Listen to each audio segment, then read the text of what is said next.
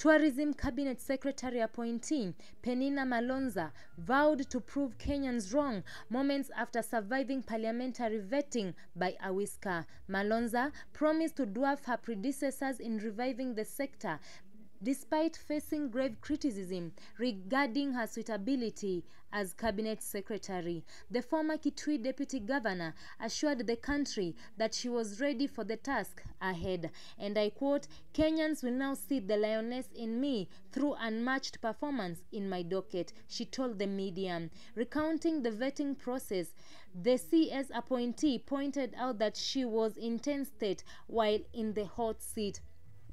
Describing the moment as real baptism by fire, Malonza wondered how she experienced anxiety while responding to some of the concerns posed by the vetting committee. And I quote, "That was unlike me. Those I have worked with know that I'm always confident when speaking before cameras, having served as deputy governor and ran for elective politics 3 times."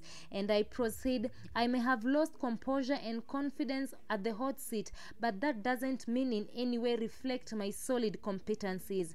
I want to assure Kenyans that I will not let down my beloved country Kenya in my role as the tourist CS," she added. During the vetting process, Malonza was put to task by the MPs to explain certain facts that she misquoted during the interview.